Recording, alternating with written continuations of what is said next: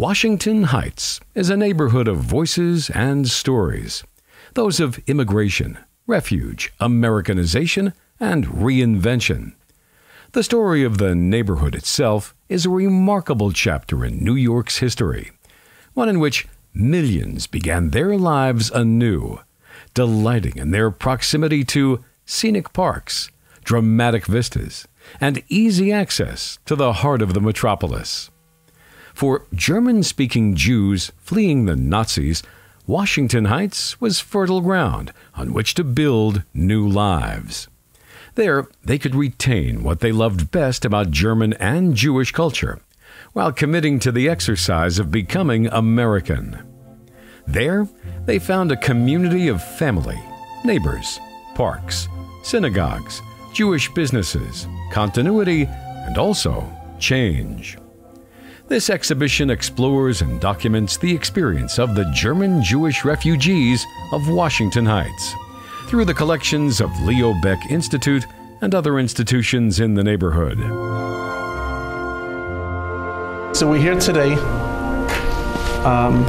with Ralph Blumenthal, and Ralph was with the New York Times for many years, but his beginnings are in Inwood and in Ohav, Sholaum. Right. And David Brown is here from the Leo Baeck Institute. He's going to show us this fascinating exhibit about Washington Heights, and we're going to see it from many perspectives. We all know what we know, but we don't know what other people know, and that's what learning's about. Let's begin. Okay. So when did your family come to the Washington Heights, and where did they live? All right, they actually came to Inwood, which is north of Washington Heights. They came in 1929. My parents got married in Berlin and came to America right after that, basically on their honeymoon, and settled first in, I believe, in Astoria. Spoke no English, and my father would tell me that the only words he knew were hamburger, so they ate hamburger every day for lunch. This is a map, apparently, of Inwood as well as... The site of some of George Washington's most crucial battles, Washington Heights was rural in character until the second half of the 19th century, when affluent New Yorkers began building estates on the land. By 1870, the name Washington Heights had come into use. For that, I remember, they called it the Fourth Reich. Right. They called it Frankfurt on the Hudson. But did you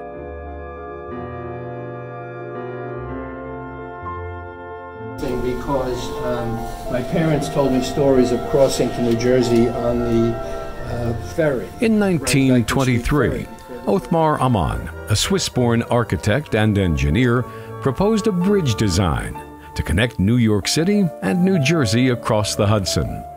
A marvel of construction and engineering, the bridge opened to traffic in 1931. During its first full year of operation in 1932, more than 5.5 million vehicles crossed the 6-lane roadway.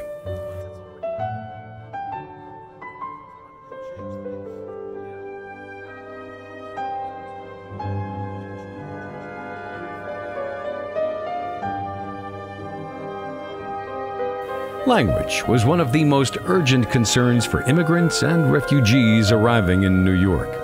It shaped job prospects, social life, status, housing, and neighborhood. Younger arrivals were able to pick up English more easily, but adults, including the breadwinners for families, were at a significant disadvantage. When I was born, my grandmother was living with us, and she took care of me. And so I learned German really before I learned English, because she spoke German. They spoke German among themselves. So my grandmother was really my caretaker. My father worked. My mother helped him sometimes in the business. So my grandmother was the one who really took care of me, and I have very fond memories of her. Once refugees found employment, they could look for a better apartment.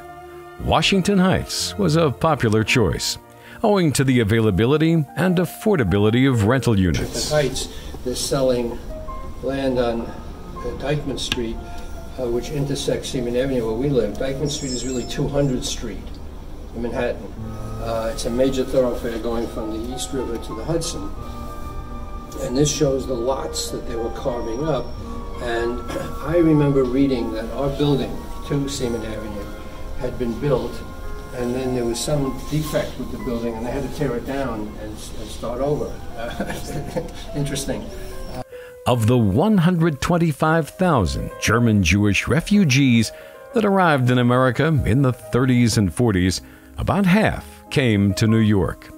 Refugees from Berlin and northern regions of Germany gravitated to the Upper West Side and Queens, while those from southern Germany and more rural communities preferred Washington Heights.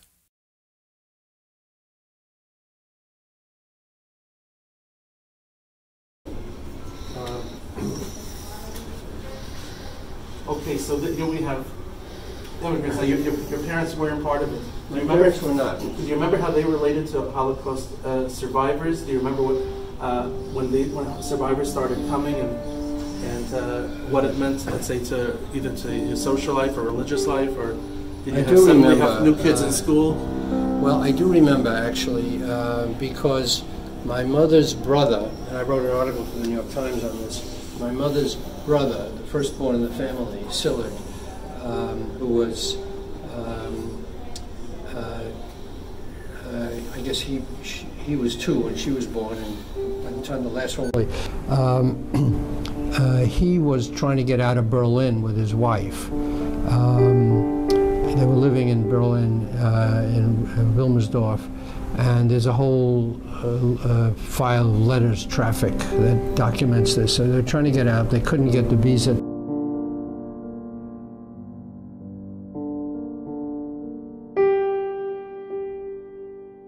Anyway, so while they were trying to get out of Germany, and again, this is just about the time I was born. I was born in 41, and they were deported in 42 from Slovakia. But they had sent ahead a whole bunch of things, and we had a closet at home that was full of some things that they had sent ahead. I don't know how it happened or how, but they were fully expecting or hoping to come to America. So we had this black closet full of things that we know came from Uncle Sillard and Aunt Hella, his wife.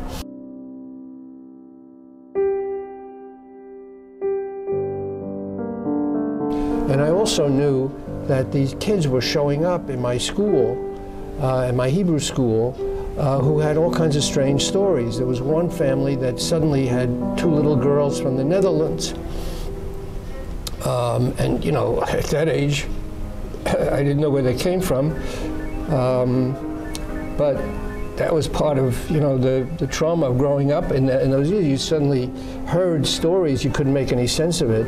But anyway, their parents had been killed, I guess, and deported. So they were here. And then I had a kid in my Hebrew school class, I think back on this often, who had a speech impediment because he was gagged during the war. Oh. And were your parents candid about what was going on in Europe? No, they were not, because nobody talked about it then. I mean, I was smart enough to see the headlines and to, I was beginning to read. So you could sense that there was something going on.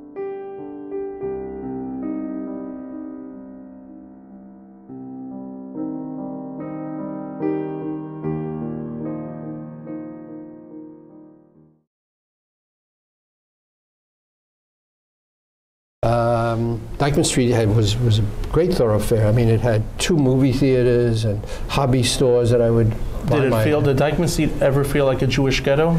Or it was always just a... It was Jewish-Irish. It was very much split down the middle.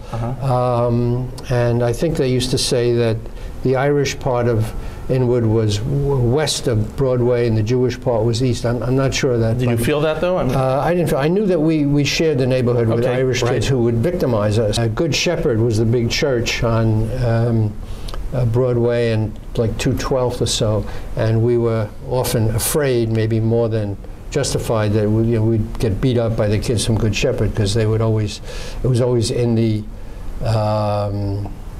discussion at school. The Good Shepherd kids are coming after you, So we learned that the names of Catholic schools was something to be feared. You know, Lady Queen of Martyrs. It was very strange. Did they wear varsity jackets or anything? Yeah. Yeah, it was about that. It was about neighborhood gangs. And there were gangs. There were real gangs. The Sabres. I had a friend. I knew a guy in junior high.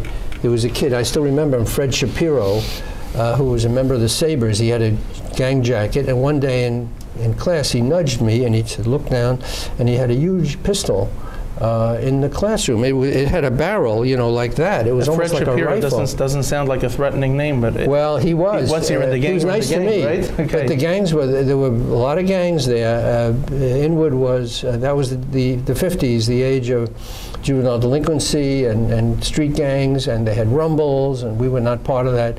Kept clear that we. Your mothers kept you close to home, or yeah. We just wasn't. That wasn't our world. No, 181st Street was very vibrant, and it was distinguished mainly by the Coliseum, which was a real movie palace on the corner, the northwest corner of 181st and Broadway. Right, and a Saturday night was full of German Jewish kids, or everyone? Well, I couldn't get there too often because you'd have to. First of all, I had no dates. None of us had any dates. Once I had a date. That comes with genius, Ralph. I guess. Yeah.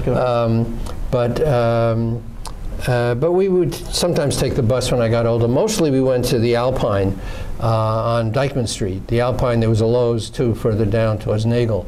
But the Alpine is where I used to line up with my friends to see the latest Hopalong Cassidy movie. We'd religiously make sure we saw it as soon as it opened.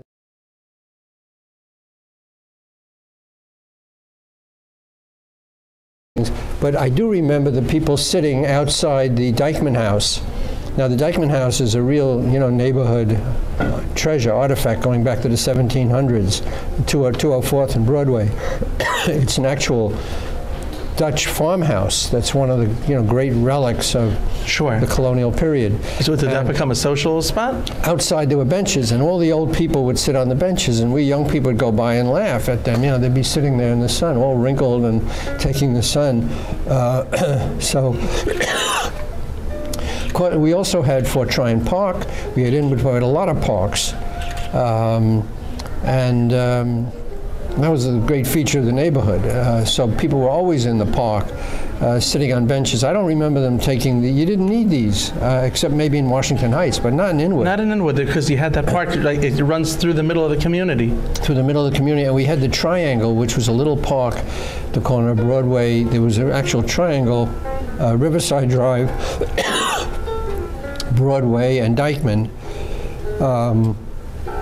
And in the winter, they would put up a Christmas tree there, and the whole community would gather to sing Christmas carols, Jews, Christians, everybody. It was a very wonderful night of coming together, and nobody, thought, that it was too religious in context to join. Kind of secular. Now, we didn't do that for lighting the Hanukkah candles. Okay. There was no counterpart for that. Right. But that was nice. That was a nice. We had a lot of Christian friends, and we would all come together to sing Christmas carols at the Triangle. One more thing. Passover Seders on holidays. Was there something special done on Passover? Yeah, my grandmother would do the Seder, and I would go.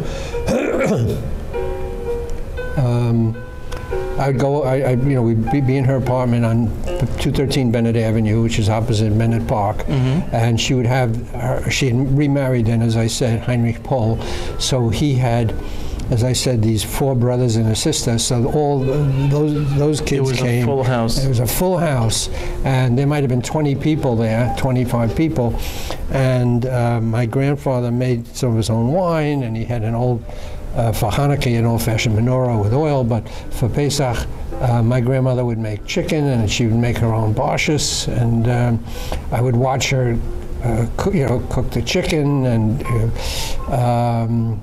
I was her darling. I think I was her favorite, mainly because my sister came along 4 years later, and she lived with me and she took care of me. So she was very devoted to me, and she used to keep me in the kitchen, let me watch everything she did.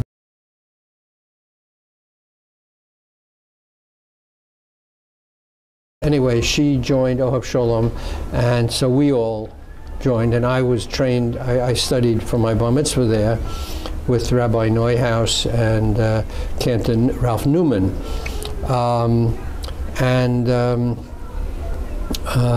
I want to say, because I made a note to tell you, that my bar mitzvah was very simple, and not like today where people rent, fancy halls and they have bands. And nothing like that. It was catered in in the temple basement. My mother hand typed the invitation with the menu, and it was right after the ceremony, so people went down to the social hall in the basement, and that was it. I made a good haul. I got great presents. Was that the typical fare? Was that what other people were doing? That was what everybody did. No one was ostentatious. Nobody was ostentatious. My friends got bar mitzvahed at Beth Am, and they also had I think they did it a little more, a little more fancier. But would you say more American? Maybe, maybe, because they weren't Orthodox. But in my case, it was very, very simple. And of course, there were a lot of bar mitzvahs because we all turned 13 about the same time. Now I remember to study for my bar mitzvah, Rabbi Cantor Newman. Cantor Newman made me a record, a 78 vinyl record that I would play. And the summer before my bar mitzvah, we rented a cabin up in the Adirondacks, and we used the social hall, which was empty in the morning, where I would have to go and play my record on the Victrola and practice along with it, memorizing it.